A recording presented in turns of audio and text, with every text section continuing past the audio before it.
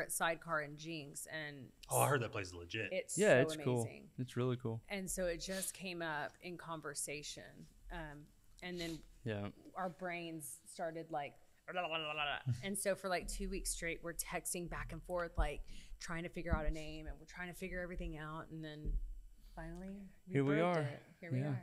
You guys had the Step Brothers moment. Did we just become best friends? Yeah. I think so. Pretty much. Pretty good. I think so. It's built bunk beds now. Oh, have we? Oh, okay. Perfect. I like that you do that. He did that last time. Yeah, and he we just didn't- surprises us. Good Yeah. thing I didn't drop the F-bomb. Just kidding. So You've this never is a done that. non-F-bomb podcast. No, you're free to say what you need to say to get your point Ah, across. dang it. I forgot my dad's over there. I can't say Yeah, but we've got no. we've got parental units here, so we're gonna keep it. Yeah. Very We have a live complicated. studio audience. We do. Yeah, for this is the episode. first Welcome time, right? everyone. Yeah, first time. Well, let me welcome you to Oh, Tulsa thank you. Uncut, and this Yeah. is Stephen Hester. And Yep. tell us a little bit about Stephen Hester. What do you do? Where are you from? Yeah. So I basically moved to Oklahoma in early 2000s. Lived in Ponca City. So shout out the Shady 580. Woo woo. What? So actually, Titan Title has a. We do have an office there. Who's the broker? Who's the managing office person over there? I think she used to be used to close a couple files for me in Owasso. I believe it's Misty is her name. I think that's her name. Yeah. Yeah. But anyway, We've got so many people over there Okay, you got a lot at of this people. point. But Yeah. it's that was kind of our exciting new adventure was Yeah. opening Ponca. And you know what? I love Ponca City. What? Right. Here's the cool You're like the first person I've ever heard that said I like Ponca City. Ponca You're City is up welcome. like close to Kansas, right? Yeah, I mean Center we're of the like state. 15 minutes from Kansas. Near Newkirk, Yeah, small town. I mean like okay. 8-10 Okay. minutes. But here's the cool thing. That's what I So thought. we have like our industry here, and because we're so kind of like spread out and pocketed and whatever, it's different. They're still like very hometown proud. Oh. Like everything that we do is like not what we do here. Like everything we do there are like small town supporting Mm-hmm. different fundraisers and different community out. Like they're so community fun. driven. They still That do is- parades, bro. Like legit parades. Really? Yeah, on Grand. So it's our Yeah. main street. It's called Grand. No, it's honestly I was just kidding. Kind of. Ponca City is really cool. It was a great town for me to grow up in. What's the population there, roughly? Before ConocoPhillips moved out, it was probably close to 30,000. Now it's probably a little bit close to maybe 20. Really? But So yeah, Conoco, so Conoco actually originated in Ponca City. right? And then Phillips and Conoco merged back in the early 2000s. Hence why I'm in Ponca City now. My Ah. dad worked for Phillips 66. Oh, cool. And so when that happened, the population was growing. They had a lot of great paying jobs. The refineries there in Ponca City, they have a refinery. And then Conoco and Phillips demerged about 2008. That's when my dad got moved to Bartlesville. That's why he lives in Owasso now. And but I stayed for my senior year. And Nice. so it's kind of one of those cities that population's starting to go down a little bit, but I think they're striving still, doing pretty well Yeah. on some different things. Well, isn't Ponca City where there's a large Mansion? what? Mansion? Like E.W. Marlin? No. Where is the pipeline intersection? Where's that at? You're talking about oh gosh, that Is big it that- pipeline. You know what I'm Is talking it about. Cushing? Cushing, that's Ooh, what it look is. at me with my smart geography. That's what it is. Are we playing Jeopardy here? What I are we doing? know. What is Cushing, What- Oklahoma? what is Cushing, Oklahoma? The biggest pipeline in the world. So I grew up in Ponca City, then moved to Tulsa in 2012. Went to school at OSU Tulsa and got I my won't hold degree. that against you. No, okay, that's Boomer fine. Sooner. So I graduated from OSU Tulsa and then went into my field of health education and promotion. Didn't really know what I was going to do with that, but one of my classmates ran a personal training gym. Said, "Hey, do you want to be a personal trainer?" I said, "Well, I'm going to college. Why not? Stay, do the fitness thing." And 10 years later, I was still doing the fitness thing. So, and then COVID happened, and some other things happened, and got laid off from my job, and got into real estate after door dashing for a little bit. Nice. So that's where I'm at now. I'm doing real estate. Love it. What Started- brokerage are you with? I'm with Coldwell Banker. Very cool. Yep, Nice. I'm with Coldwell Banker. So it's really, really, great job, and I really, really love it. Yeah. Really love it. What were you doing when you got laid off? Yeah, so I was I worked for a company that was a small group personal training studio. It was actually a startup company. We had one location on Brookside, and then we grew that to 3 locations, one in Brookside, one South Tulsa, and then one in Broken Arrow. And then, so I was managing that, helped grow that, became operations manager. COVID happened, and basically I was the highest paid employee at that point. So the ownership got together and said, hey, we got to let you go. Like, no harm, no foul type deal. I didn't take anything, personal with it. So I said, no problem. COVID whacked everybody. It seemed like, in some capacity. It definitely did. I think a lot of people they started seeing what their like bad traits were. For lack of a better word. Yeah. It brings out like your negative devices. You know what I mean? Because like you're stuck, you're in this place, everything's closed down. It's like life as a norm came to a screeching halt. And I noticed a lot of depression, bad behaviors. I know of a group of people that they were like trying to get together, but it was like still surrounded by drinking. Cause like, what are you going to do all day when you're stuck inside the house having beverages all day?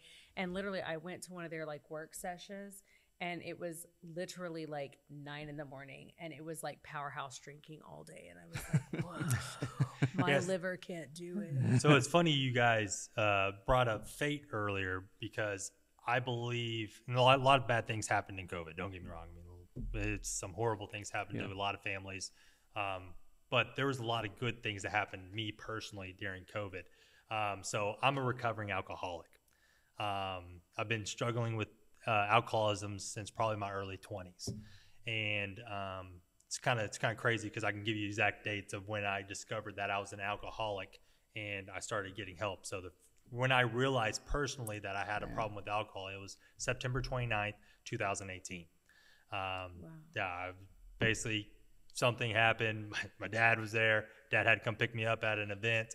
No one knew where I was. My son was just born 2 weeks prior. My wife's, it was really, really bad. An eye-opening event for you. Yeah, and there were several ones before that, like me diving into a shallow end of a pool hammered and cracking my skull. Oh my God. Me ruining my best friend's wedding because I passed out at the altar being his best man. Like, it's a lot of things were pointing, but September 29, 2018 was the day I was like, all right, I maybe have a drinking problem, but I really did. So what happened after that was I was trying to find what was going to work for me to trying to get sober. So my dad no, he's still my dad. my dad said, hey, Steven, because I was talking to my dad after I started getting sobered up, basically I remember back when me and you were training for a basketball, because I wanted to play collegiate basketball. And it ended up not working out, but I trained really hard for 2 years. My dad would rebound for me. We would do different exercises and drills, and I loved spending time with my dad. I loved basically exercising. I also wanted to do an Ironman at some point.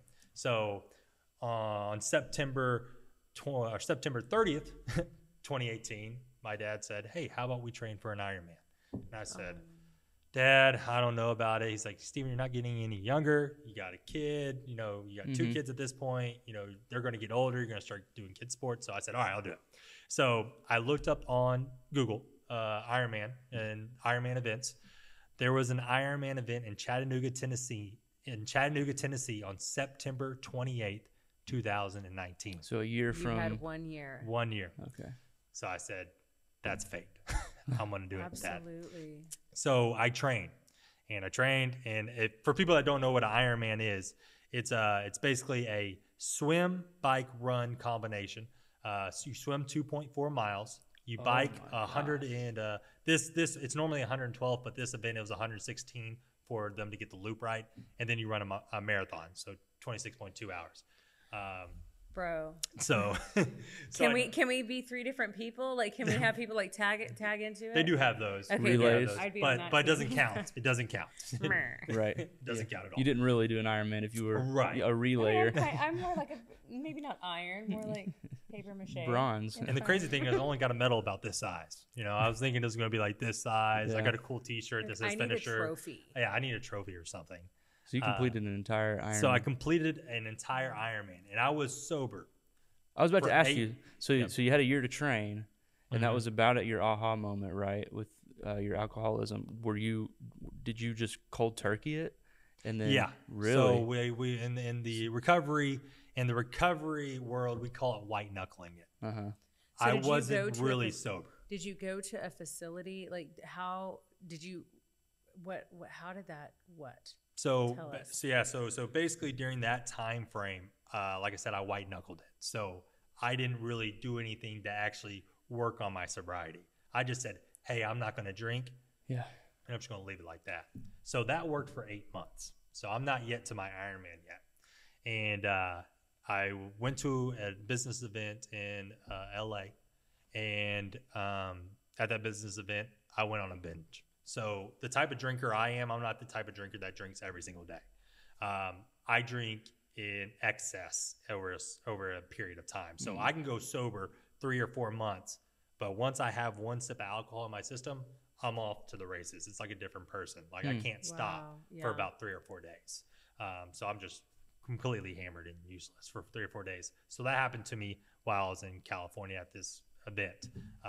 We went to this conference for the software that we use, went out with a couple of vendors. They asked me do you want a drink? I said, sure, why not? I can have one. No, I can't. I went on a 3 or 4 day binger. Didn't get on my flight. Was stranded in LA for a day. Wife obviously super unhappy. Had to pay like $1,500 to get on a plane.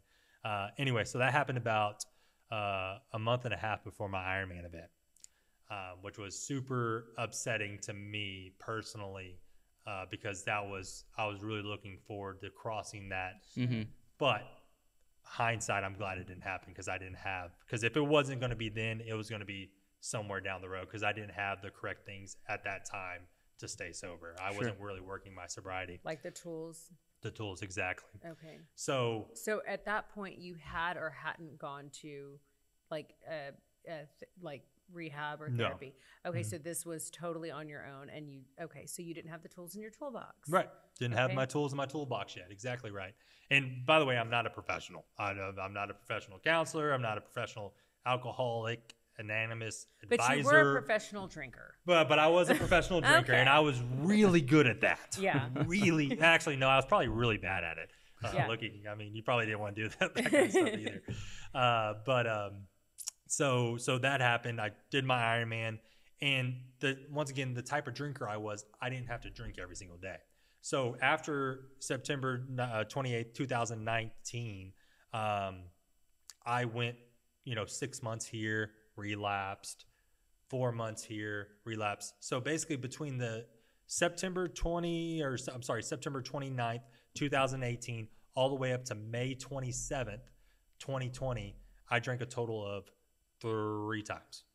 But once again, those all 3 times were catastrophic. Right. Catastrophic, like bad, like wrecked my car. By the way, I don't have a rap sheet. Luckily, don't have a DUI. Don't have any of that stuff. Should have had a lot of that. Probably should have been dead.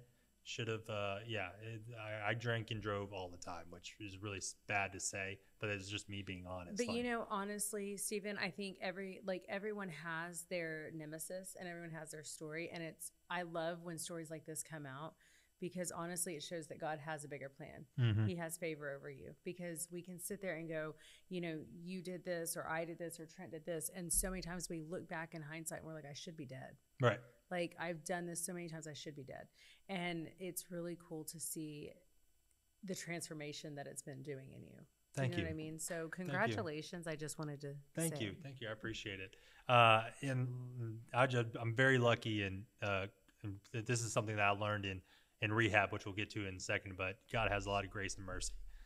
Showed me a lot of grace and gave me a lot of mercy. And so COVID, let's fast forward back up to COVID. So COVID happened, lost my job. Obviously, I relapsed soon after that because all these things were changing. I had employees calling me saying, are we going to get a paycheck? I had clients calling me, are we going to get refunds? Like, what's going to happen to the gym? You know, blah, blah, blah. No one knew anything that was happening. Me coming from a management position, I was like, I don't know the answers either. And normally I have the answers or know how to get the answers to something. Sure. And at that point I didn't have any answers. So worked around all that stuff, got laid off. Once again, no harm, no foul. Like, I understand where they're coming from. No bad blood. But still, I put a lot of work and effort into that company for 4 years. And so I was a little sad.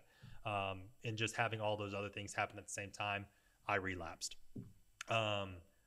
Once again, very great time for me to relapse because I was part of a new church. And I'm not very religious. I'm just real. That's kind of what I tell people is I'm not like this ideal poster child of being Christian. I still cuss. I still do things that I'm working on that, you know, probably not great. I'm pretty sure that is the poster child for followers. I'm pretty sure that, like, if we just want to get down to the nitty gritty, didn't Jesus sit with, like, you know, prostitutes and thieves? And, okay, I was just making sure. Yeah. And drunken alcoholics. Yeah, so I feel like you're actually a really good poster child. Continue. Yeah. So at that time we helped start a new church. My pastor, Scott Carlson, with the Refuge of Wasso, was laid off from his position at his other church because not because he had anxiety and depression, but he was just going through a really depressive state and went through a couple of them during a couple of years period. So the church decided that they wanted to basically find new leadership to move them into you know, a new realm. Which, once again, no bad blood, because my dad still goes to that church. So my Pastor Scott, decided he wanted to start a new church to where we're going to be more of like a hospital church. So we're going to seek out the people that are hurting. And our motto for our church is that we're a group of hurting people helping other hurting people through a relationship with Jesus Christ. So that's our mission.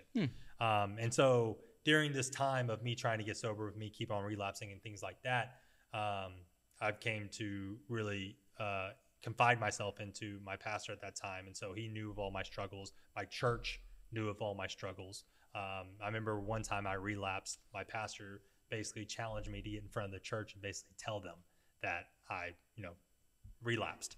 So that's a little bit of a backstory. But going into COVID, right after I relapsed, my wife was done. She was like, sure. Because, I mean, on the backside of this, yes, I was struggling with all these things, but then you have my wife who didn't sign up for this, right? She wasn't expecting to marry an alcoholic. Also, she has a brand new baby with Forrest. And then also at that point, we found out she was pregnant. Oh, dear. So that's where my head was at, was like, I have this new baby coming. I don't have a job. So she kicked me out. So I went and stayed at Hotel Carlson, which is my pastor's, Scott Carlson. I call it Hotel Carlson. Stayed upstairs, and me and him actually grew to have a really good relationship. I became part of the tech squad because during that time our church wasn't doing any in-person services. So I helped do this online church through basically YouTube and Facebook. And that's how I learned all this tech stuff, basically how to live stream. And so we did that. I basically go back home, start driving for DoorDash, killing it in DoorDash because no one else wanted to drive because of COVID. I was like, I need to make money. Yeah. So it was awesome. Dude, it's actually really lucrative. I have like some realtor friends who they do it on the side, and they're like, you don't understand. Like, I legit can make like $800 to like $1,500 extra a month, like depending on how much I drive. Yeah. So they're like, if my real estate stuff is slow or I don't have a listing, like I'll go DoorDash. They make a lot of money. I'm like, what? I've heard of people will be door dashing and also like Ubering kind of at the same time. So really fascinating. At that time, everyone was ordering out because of COVID. That's all we could do. That's all you could do. So I was like, sign me up. I'm doing DoorDash. So I was making like $35 an hour at the time. That's awesome. Wow. What do you drive? I drove a Ford Focus. Perfect. Great on gas. Great gas. Yeah, it was like 35 miles to the gallon. I just cruised, and it was awesome. It was really, really good. So I was doing that for a couple of months. Actually, I know exactly when. I was doing that all the way up to May 27th. Actually, it's May 26th because May 27th is the first day I got sober. And I relapsed again. Don't know why. That's the thing we can talk about with alcoholics, is why we do the things we do. It's just we have a disease, basically. So relapsed again. Wife kicks me out again. Says, we're done. Go. You can't stay here. Also, by the way, the reason why I stay at Hotel Carlson and not my parents' house is because I have this great timing to do relapses when my parents aren't in town. Well, of course. So some people might be asking, why do you not just stay at his parents' house? Well, I would have, but my parents weren't in town because I do this when they're out of town.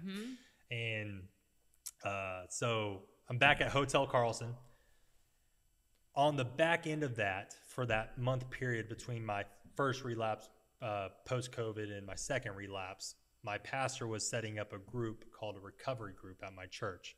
It's basically like an AA group, but it's more Christian. It's Christian based, because with AA, their higher power is basically whatever you want it to be. They don't say Jesus or God. Sure. They just say whatever your higher power is. So he was basically creating Celebrate a 12 Recovery. Is that what it was? Exactly like a Celebrate Recovery. But I'm 2 for 2. Man, how do you know about Celebrate Recovery? Because our church had one. Oh, so we had great. What church? So I was at Faith Church in Glenpool. Okay.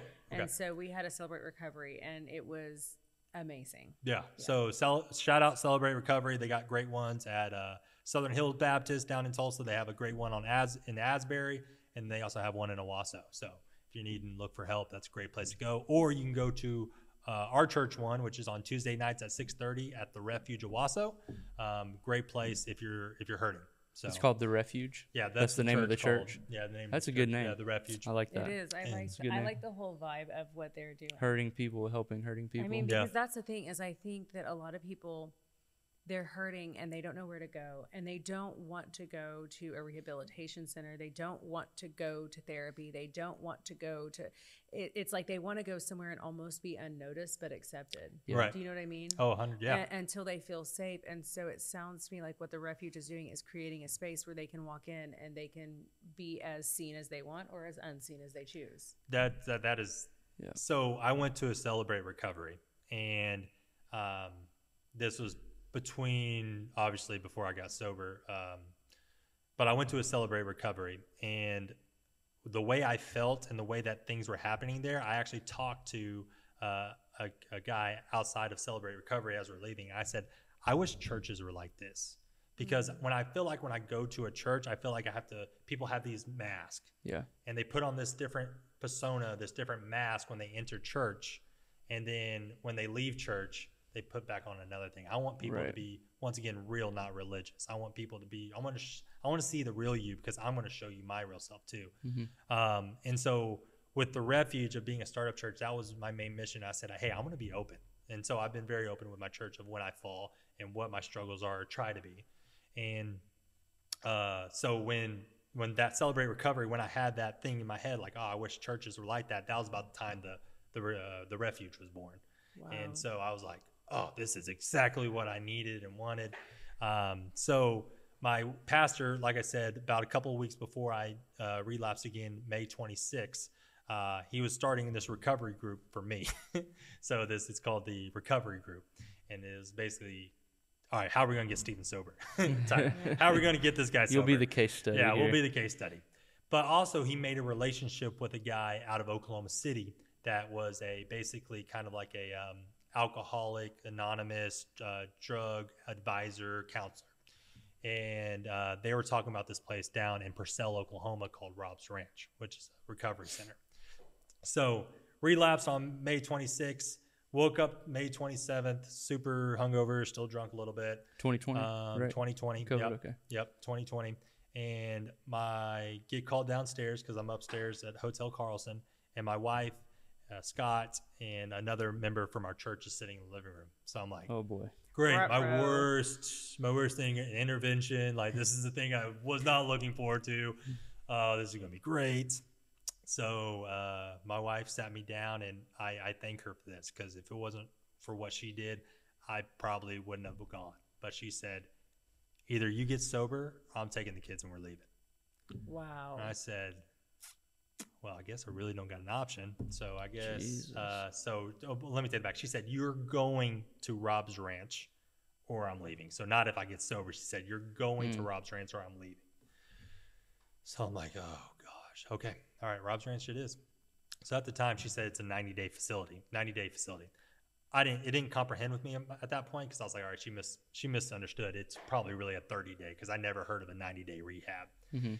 And so we're driving down. Was this the same day? So this was May 27th. Okay. So the thing with Rob's Ranch is that they don't have a detox center.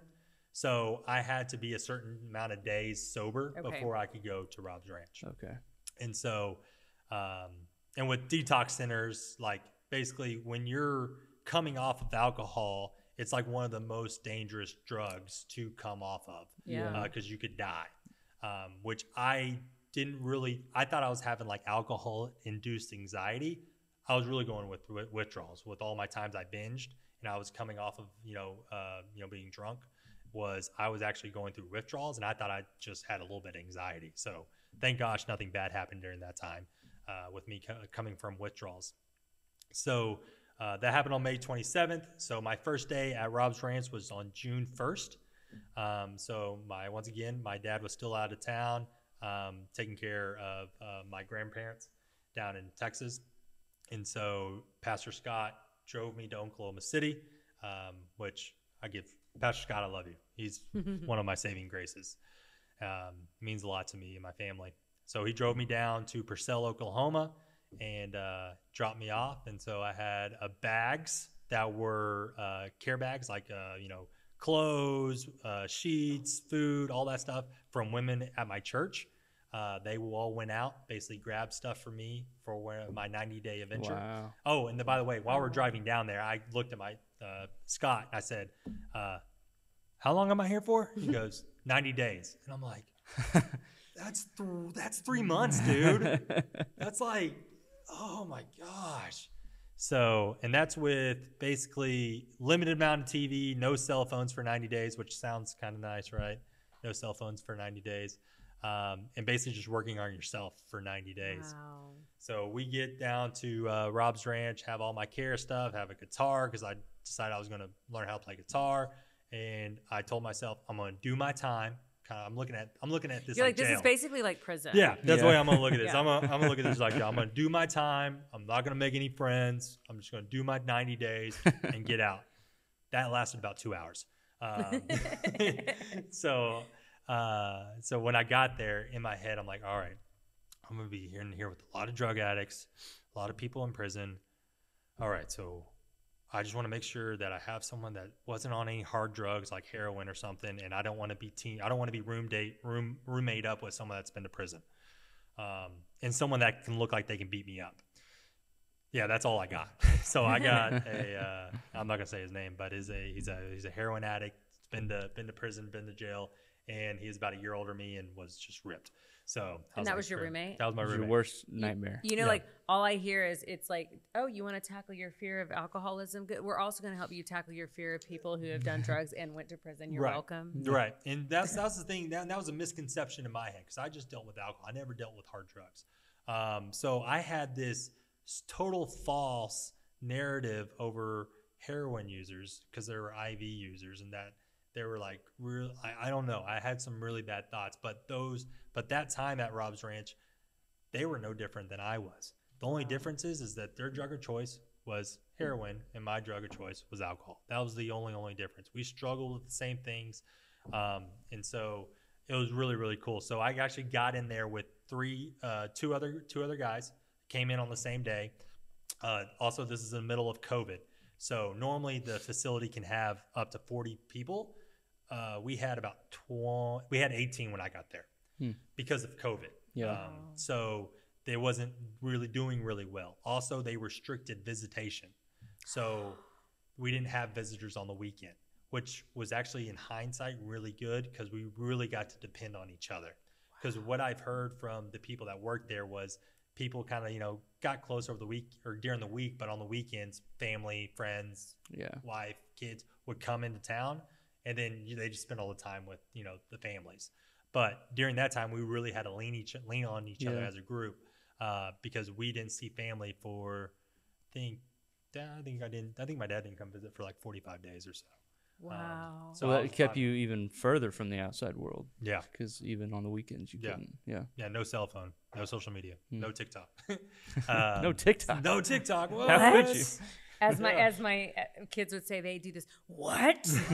What do you mean? That's exactly what my daughter does. Okay, how old's your daughter? She is 11.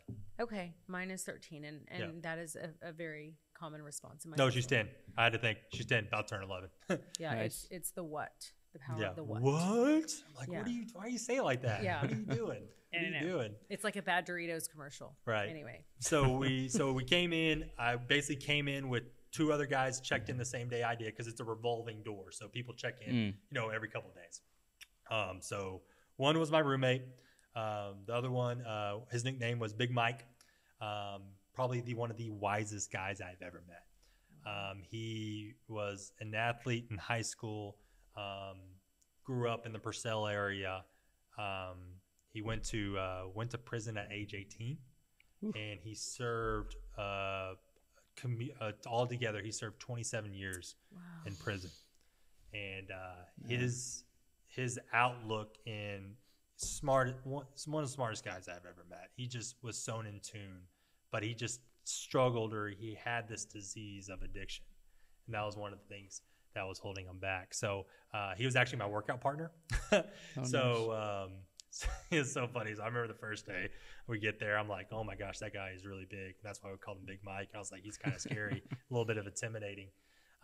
He had like this big scar across his chest because of dude, it's crazy. So when he was in prison, he was on the yard, and he had this, he's obviously part of the gang, because when you're in that type of situation, you want to be. That might be the only way you survive. Right, exactly. So he's part of this gang. And not that I've been to prison. Let me clear that up. You watch that 60 days or 60 days in, or 60-day lockdown. Yeah. So he had this huge car, but I guess what happened is he was in fight with this rival gang, and when they're on the yard, somehow this person snuck in a sharpened lawnmower blade. So a lawnmower blade sliced him. He had to be air vac'd out of to be survived. And he said the only reason why he survived is because he had to go to the bathroom really bad, and he just wasn't going to go to the bathroom on himself.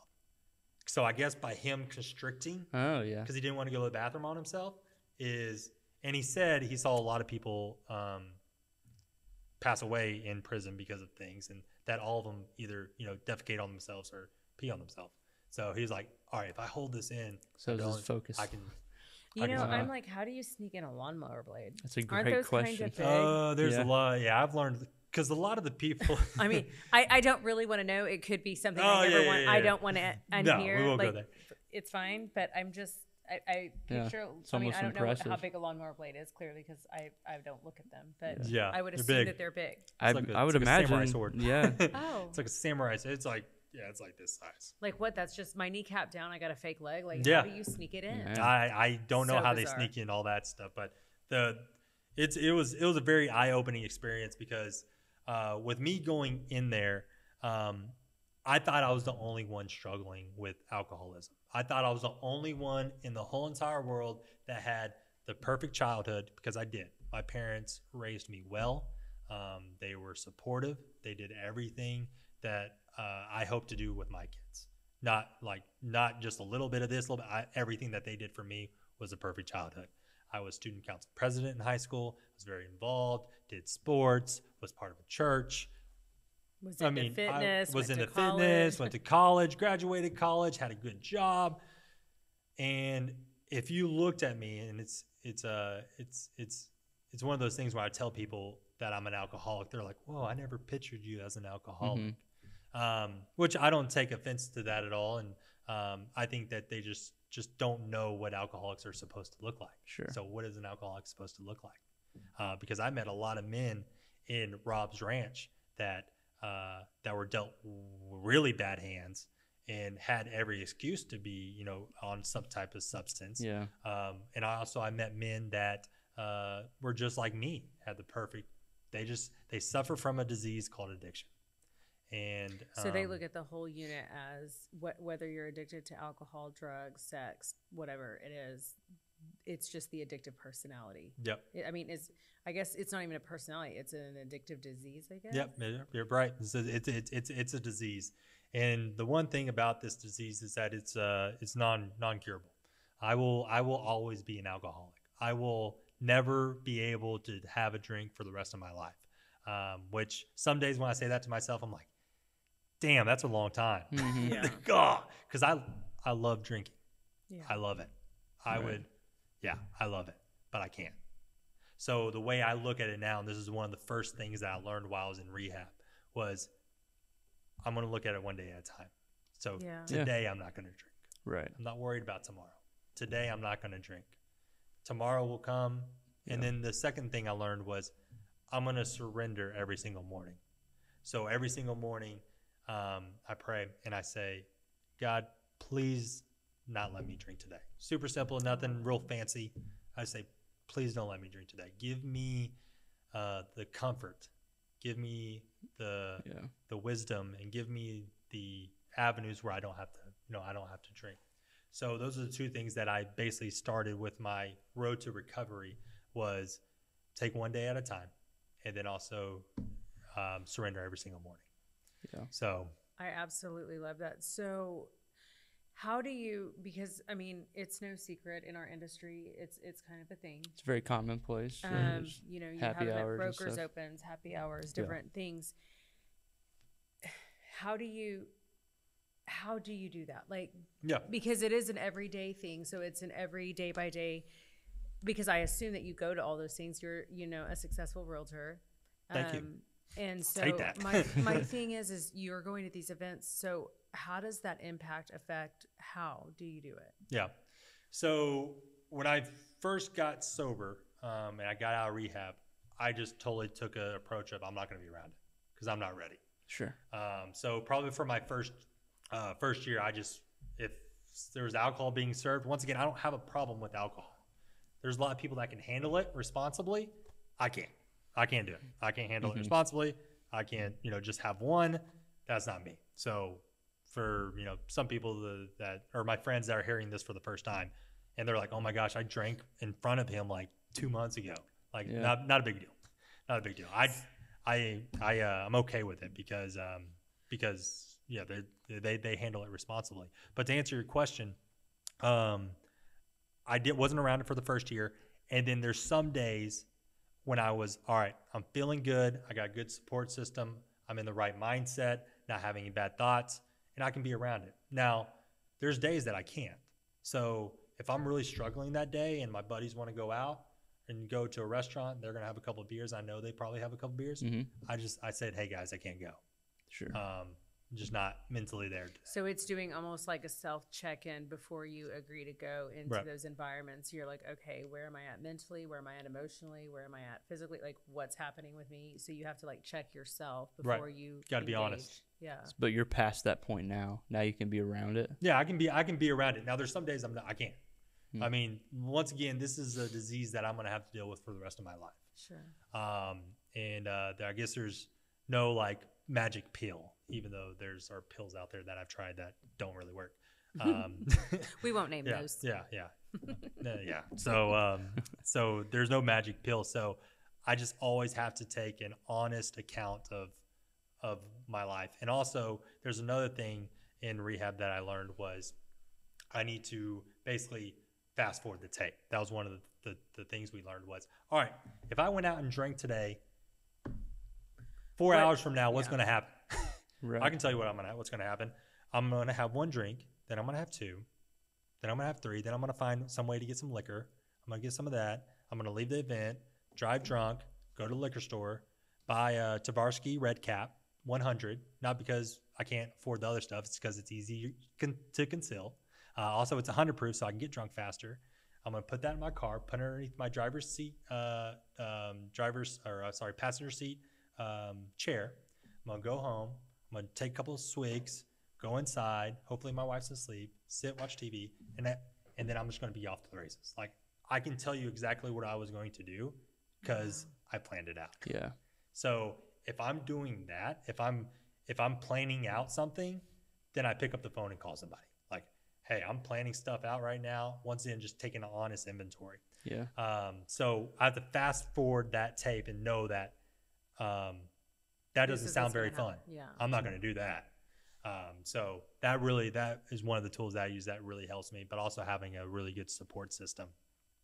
So you said that you would have a couple of drinks and then switch to liquor. So is it like you start with beer? Oh no, I start with whatever. Okay. Well, because I know some people Whatever. who are, either trying not to drink or whatever, they'll drink like non-alcoholic beers. Tried that. Okay. So Tried that. Doesn't work. No, because I have the non-alcoholic beer and I'm like, I'll try Not real doing beer. Yeah, it's not doing anything. Or I'm gonna Okay. start. Or I'm just gonna drink beer because I like the taste of beer. That's a load of bullcrap.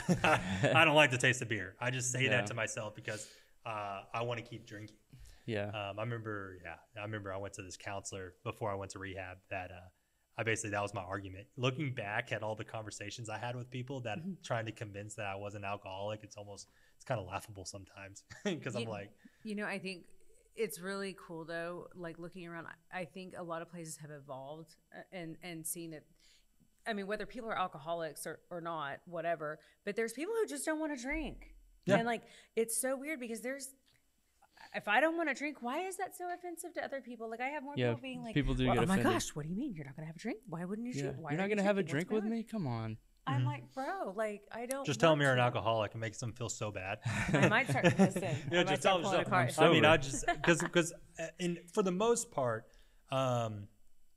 what I realized was that was type of the mindset that I had was I don't want to be rude when I went out to visit places and things like that. I didn't want to. I wanted to be part of the group. What I realized is most of the people that I surrounded myself with really just wanted me to be there. They wanted the fellowship.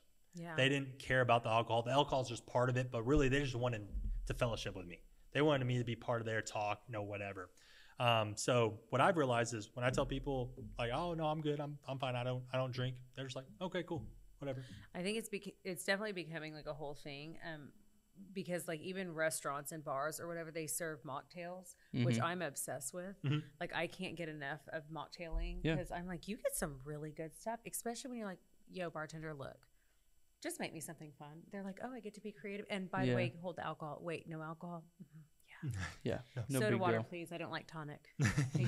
That's funny. So, question. Yeah. Why are you talking about it publicly? A lot of people are embarrassed, Yeah. So you saw this as, I don't know how often you've talked about this, but I guess It's the first time. Really? So you saw First this time as an being open. opportunity. I'm going to take this platform to, tell a very vulnerable story that most people couldn't do. Why? Yeah. Why do it? Tell them the story that you had told me, like how this kind of even happened from when you kind of acknowledged the story that you told me. Yeah. And then I'm going to tell you a story about me getting out of rehab because I think that's another big point. But I'll talk about this real quick. So I get out of rehab, and I'm just going through it. I said, all right, I just want to make sure this thing sticks. So I'm not going to talk about it for a year. Like I'm gonna make sure that I'm sober, which was probably a really bad decision. I probably should have started talking about it right off the bat. But hindsight, I'm still sober. I'm really happy about that. So, so I waited a year, and then once my first 1 year came up, talking about it, but I just wasn't emotionally ready yet. And like you said, I was growing a business and I was afraid what other people were going to think. Like, what are my clients going to think? What are friends going to think? Like, I'm not going to do that. But I was very open with it within my church family, with my family and my recovery group. I was part of different couple AA meetings at the time. So I was open about it, but I wasn't open about it to the public. About a year and a half later, during our recovery groups, this new lady to our church joined. She was an alcoholic. She was like me. She loved to drink. And she became part of our church and joined our recovery group.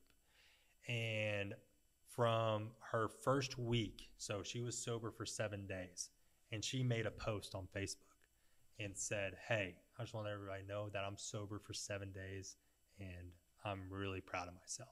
And I was like, what? Mm-hmm.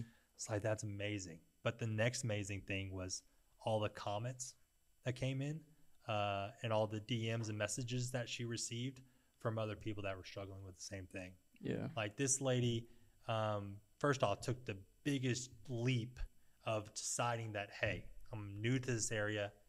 I got to get sober for my kids and my husband. And she's also taking care of her in-laws. And I'm going to get sober. It's taking that first big leap. Then also being so open with all the things that kind of happened in her life. Yeah. And then saying, I'm going to post this for everybody to see. And she's has helped so many people in 7 days that I feel like I could have helped. But once again, I'm not saying that as a regret. I'm just saying that looking back, and the reason why I'm doing it now. So she actually just hit 1 year about 3 months ago. I'm so proud of her. She just hit 1 year.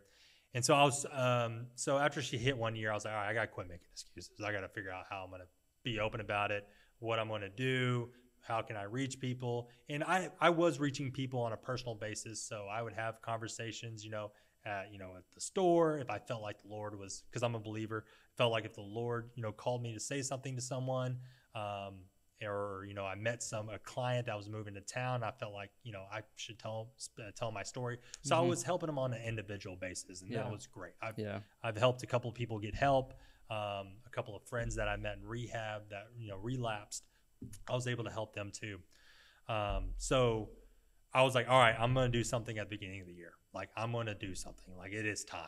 So I was flipping through Facebook, and I got this request for Tulsa Uncut. Mm-hmm. Like, that's a podcast. That looks pretty cool. So I watched the entry episode, and I think at that time you maybe had one guest on, and I was Danielle, like, the Daniel. Danelle Newman. Danelle. Yeah. And so I watched them, and I was like, man, and you guys asked really good questions, and that was one of the things that I really wanted. If I was going to go somewhere, I want someone that's going to ask good questions that are good. Good host, which you guys are phenomenal. So thank you. So good job to you guys. And also your tech guy is amazing too. The sound quality is on point. So I was like, man, I really like to be on that podcast. So after I was at it, I followed both of you guys on Facebook, followed both of you guys, I think on TikTok and other places. And I just DM'd it. I was like, all right, this is what I got. I got all these followers on YouTube. I got all these followers on Instagram, TikTok. Like, what do I need to do to be on your podcast? And I wasn't planning to talk about it real estate at all because I knew you were with Titan Title. Mm-hmm. So that was another thing. I was like, oh, she might know Kim Plunkett. Maybe I can get it in on that end. So I do know Kim Plunkett. She's fantastic. Yeah. So she's out of the Wasso. She's awesome. She's she's my closer. But so I was like, all right, I'm going to get in there. So I just DM'd you guys, and then you called me, and basically said, hey, we don't want to have all these realtors, on the podcast, just talking about real estate. We want to get real and deep. Right. And I was like, that's exactly what I want to do, which once again, nothing wrong about talking about real estate or anything like that. It's just you guys are wanting to get to the real stuff. Sure. And I was like, that's what I want to do. I want to talk about the real stuff. Yeah. I always say we're putting the real in real estate. Like we want to know more. Like we get to see all the cool fanfare stuff, and it's super fun, and we love each other. But like, there's more. There's so much more to every individual realtor, mortgage lender, insurance agent. Yeah. There's so many stories that I'm like, I want to know more. Yeah. Yeah. I mean, if you guys want a list of like the top 10 bars to go to, I got you guys. No, they've changed a lot since the last 3 years. So, but no, so I was in rehab for 90 days, got to work on myself a lot, learned the 12 steps, got to go to a whole bunch of small groups. Rob's Ranch is amazing. It's if you ask my dad, it's his best investment he's ever made in me. He's Rob's Ranch for 90 days is $15,000. Wow. And you went to college. And I went to college, right? Yeah. I went to college, and if you ask my dad today, it's the best investment he has ever made. Because actually, I asked him at one point because he helped me buy this YouTube course. Because once I got out of rehab, I was going to do YouTube to get clients, and so I convinced my dad. I was like, hey, you lend me $350, I'll buy this course, and I won't have to live with you in a year after because it comes to sell houses. And so so I got really successful in real estate off of YouTube. I mean, I've sold a lot of houses.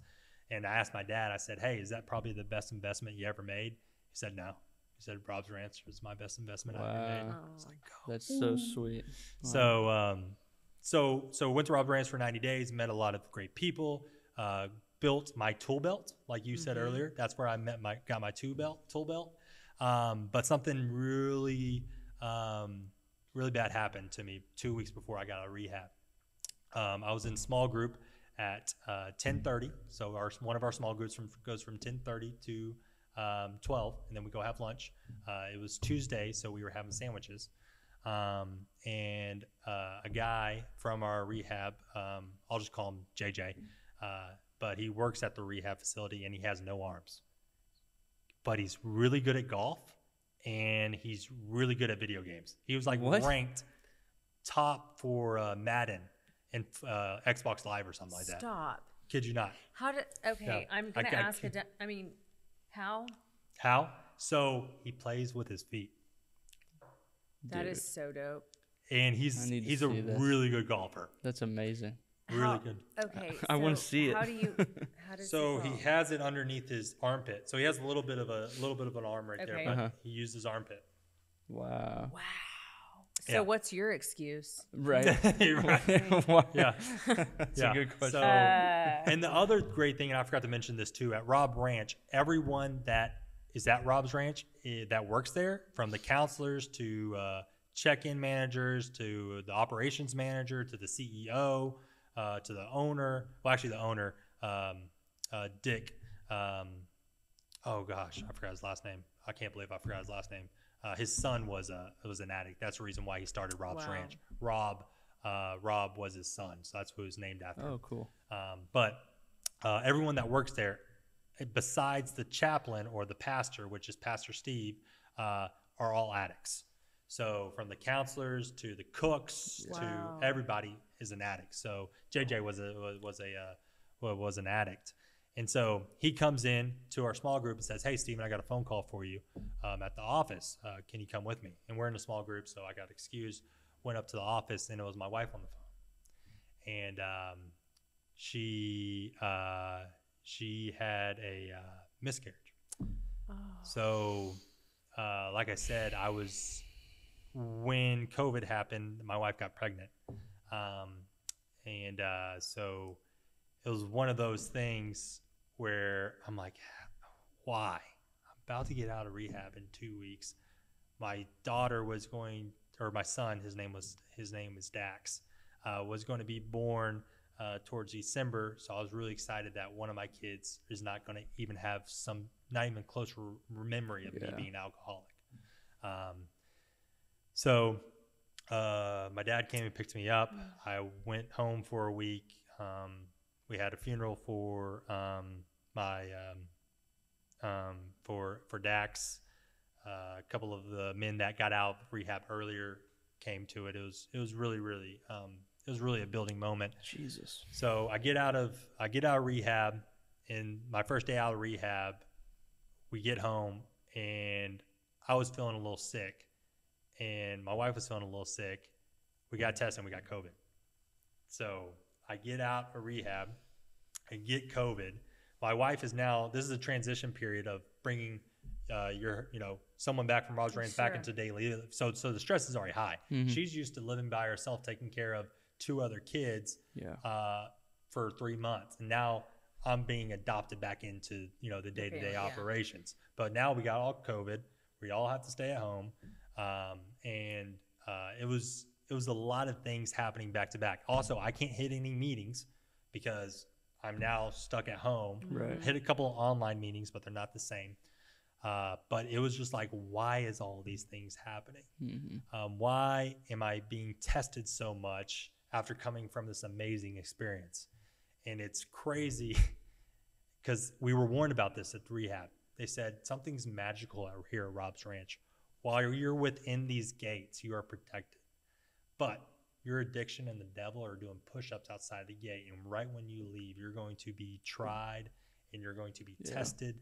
Wow. And things are going to go wrong in your life that you weren't even expecting from your wife having a miscarriage, I mean, we really thought it was Dax was, going to make it all the way, and it just didn't happen. So, but all those things to say, I got out of COVID or out of out of quarantine, and basically was like, all right, I gotta get to work.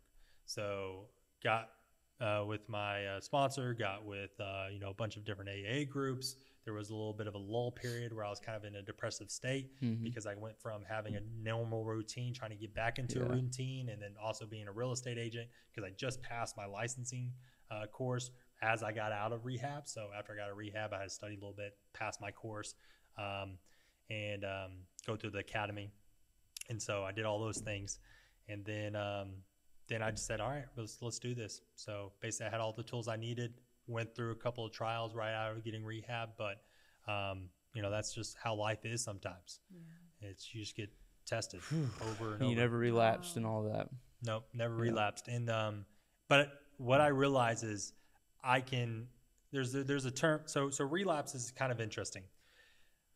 The way I look at rehab and the way I was taught relapse, the thing how I was taught about relapse in rehab was relapse happens way before you take a drink.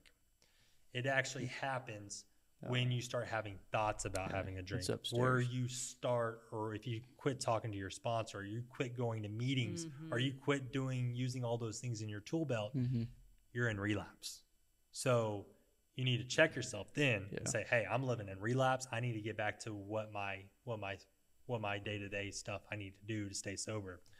So I have relapsed several times. I mean, probably 5 or 6 times where I wasn't doing the things I needed to be done. I didn't take a drink, so I didn't ruin my sobriety date, which I just hit on May 27th. So that would be 3 years. So wow. Congratulations. That's so there's awesome. a difference between sobriety and relapsing. And so relapse. So you can still be sober and be in relapse. So the thing, and I guess maybe technical terms, relapse is when you take a drink, but the way they taught us in rehab was relapse happens way before. I like that better. When you're already mentally there. When you're mentally, thinking about how you're going to sneak it or how you're going to drink. And so when you have those, at least for me, what worked the best was picking up the phone and calling somebody. So, hey, what's up, buddy? Like, hey, having bad thoughts. Right. And they're like, hey, so if you went, and then this is what one of my people say. It's like, all right, cool. And then no judging from the people that I call when I tell them this. They're like, oh yeah, really? You're thinking about drinking? What's your plan? Like, what are we gonna do? And they're like, oh, I was gonna go, go to the liquor store, buy this. Oh, cool. All right, do me a favor, fast forward about 4 hours. What are you gonna do then? Right. Oh, well, I'll probably be trash. All right, tomorrow, what's gonna happen? Right. Like, my wife's gonna kick me out forever, and I'm gonna go back to Hotel Carlson. I'll be back at Rob's Ranch. Another 90-day stint. So you've got to stay intentional day to day and all the time. And addiction is such a bitch. It's such a bitch. So the 2 guys that I was in rehab with,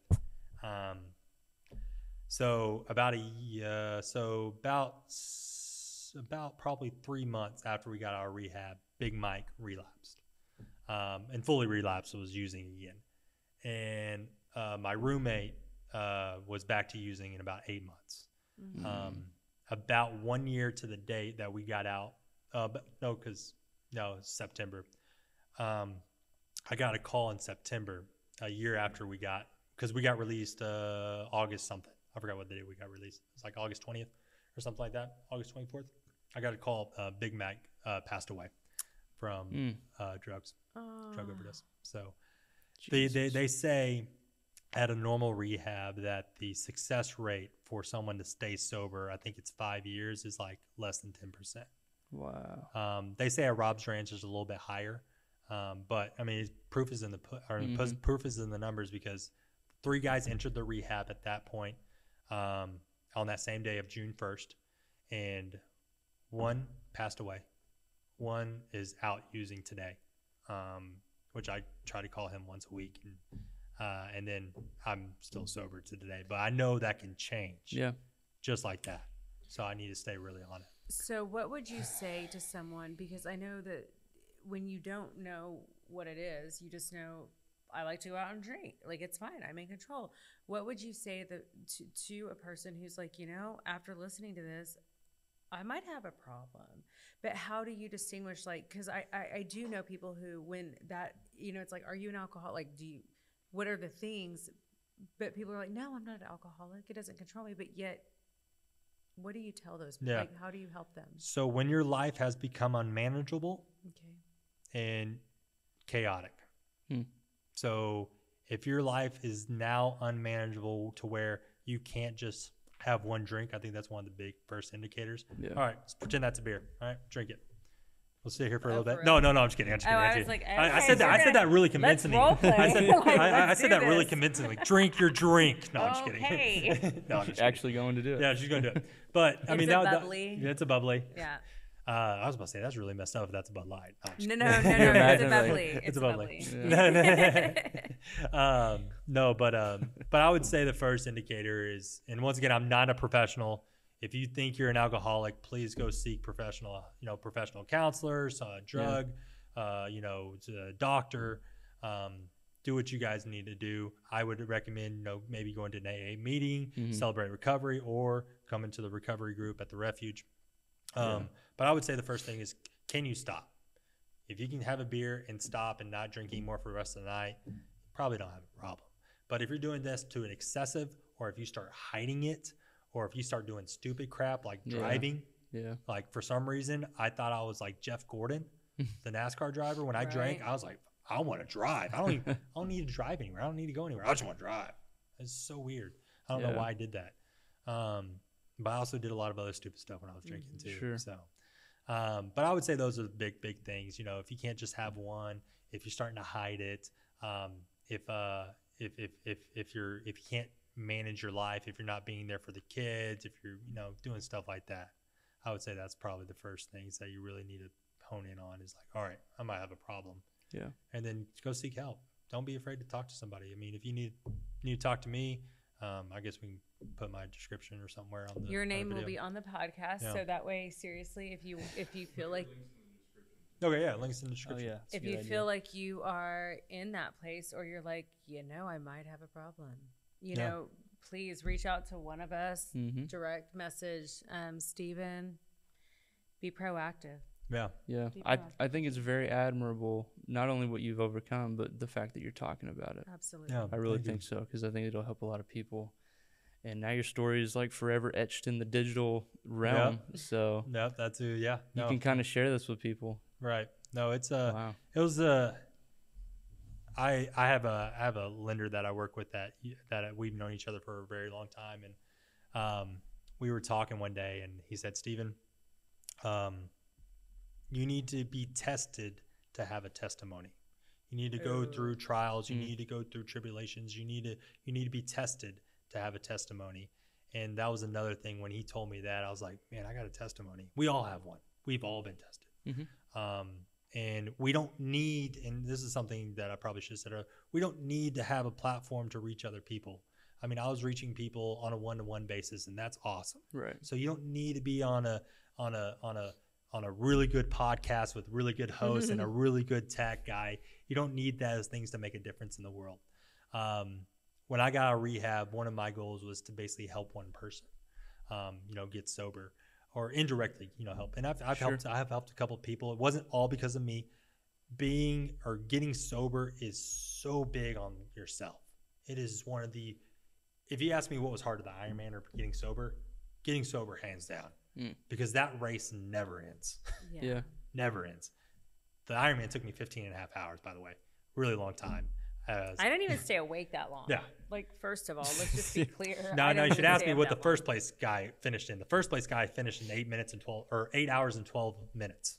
Wow. So I figured out. He did all of that in 8 hours? 8 hours and 12 minutes. Wow. And I figured he could watch like 2 Harry Potters and 1 Lord of the Rings or something like that. He could have went home, took a shower, ate, then watched 2 big movies and come watch me finish. Yeah. Well, it's like, wow, that's crazy. Still finished. That's amazing. Or he could have watched a whole season of Love is Blind. Oh my gosh. Do you watch that? No, my wife watches that all the time. Oh, it's so good. Why are you watching that? Yeah. Yeah, that's what most men think. I've never even heard of it. Because it's so sweet, and we have to know it's going to work out. Has anybody actually stayed married on that?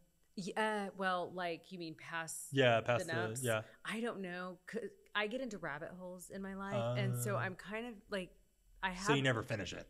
No, I watch it, but I have a favorite couple. But if I start digging in and then find out like it didn't work out, I might be super sad. Because I'm like, you guys are my power couple. Like, so amazing. Is it like a reality type of show? Yeah, it's like a reality show where they are in these pods. What's it called? Because he lives a sheltered life. So they're in pods. They don't get to see each other. There's like a screen, like 2 rooms with a screen, and they never get to see each other. I was thinking Married at First Sight.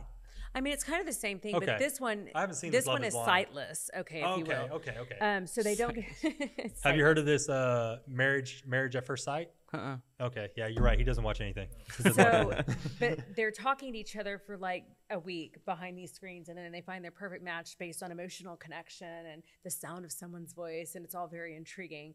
And then they see each other, and there's only been one episode where the dude was. The word I want to use is not kind. So he was upset. No, he was. How she looked? Is that he what was a D-bag. Can I say it that way? Sure. And I said like 3 cuss words already, and you guys haven't said any.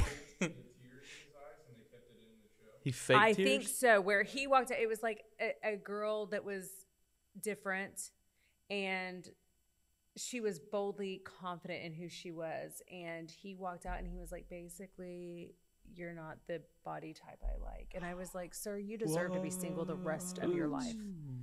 May God give you the blessing of staying single. Yeah, that's not cool. Yeah, that's it was so cool. sad. It broke her heart. And she was like, it's okay. I'm used to people like not wanting to be with me because I'm a big girl. She was like, but realistically, I know who I am. I know my worth. I know God has a plan for me. And the man that I do meet, because I've had this happen so many times, he's going to love me so good, like good and unconditional and blah, blah, blah. And I was like, cheers for you. Can we get someone to get this guy out of here, please? Let's test him on a different planet. Right. So. Bring him somewhere. Wow. But I'll say a couple more things because I know I said some deep stuff and maybe not all heavy. that was really looking positive, but just to show some positive things that have happened since I got out of rehab. I'm very involved with my church. I'm actually run tech for my church now. Nice. And get to reach all 6 people that watch online every single Sunday. But no, it's wonderful. I get to be part of an amazing Tuesday night group called Recovery Group.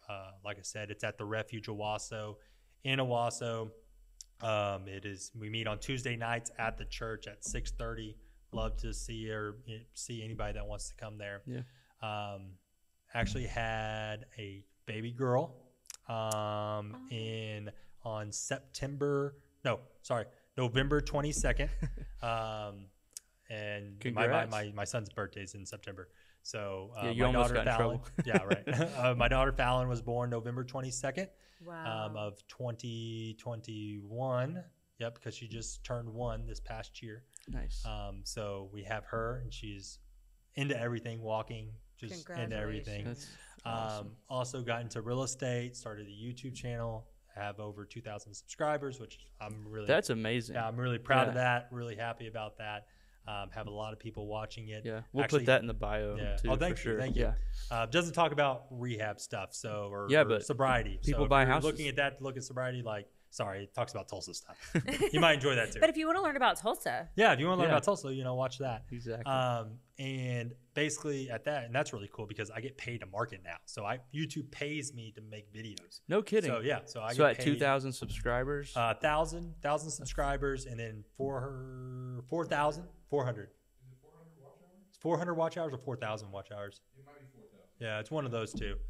So I hit that, and so I get paid. Congratulations! Yeah, I get paid $25, a month. Does it come from like ad revenue? Is that what it is? Yeah, ad revenue. So that's pretty ads cool. Ads that jump up on my video. Hey, that's attainable, people. Yeah, 1,000 subscribers, 4,000 watch hours. Yep. You just got to stay consistent. Stay consistent. Yep. Made a lot of videos. We're on the road. We're on the road. Yeah. You'll get there. It took me about a year. About a year. But I was very consistent every single, which you guys have been very consistent. So I'm proud of you guys. Just keep on posting.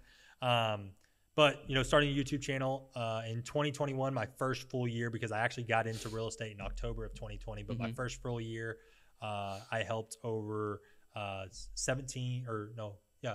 20 people or 21 people move to Tulsa from different states, and did close to $6 million my first year. and won Rookie of the Year for my company, Coldwell Banker. Congratulations. So, $6 million in a year for a rookie is very That's impressive. phenomenal. And then this year I have done over 10 million and have done over 35 transactions. The people you brought in, were they part of the Tulsa Remote? Yeah, Tulsa Remote. So if you are looking to move to Tulsa and Tulsa Remote, we've got some specialists. Yep. So, and actually I have a video about Tulsa Remote, so maybe you can just put in the video. And Tulsa Remote's the $10,000 grant. Yeah, that's what Erica was talking Eric about. and Cody are here. Yep. Our last guests are here. Tulsa Remote. They're here for Tulsa Remote, right? Yep. Yeah. And would you guys, if you haven't seen that podcast, it's awesome. They're two fitness people, which I'm also a fitness people. But I've kind of been out of it, so I've gained a couple of LBs. But they're really interesting. And we had Squat, the dog. Yep. Oh yeah, the wiener dog. Yeah. Oh, no, it's Dotson. Dotson. Yeah. Aren't they the same? Maybe not. They kind of look the same. I don't know. I would say. We probably just offended them though. Yeah. Sorry, Erica. I don't know my dog. So getting sober has been one of the craziest journeys of my life. Very grateful, and it's been awesome. So that's our buddy coming on in. Well, thank you for being here. We appreciate you, and congratulations on your sobriety. Yeah, thank you. Yeah, man. Thank you. Appreciate Welcome it. to Tulsa Uncut. Thanks for coming. Bye, guys. Yeah. Awesome. Good timing.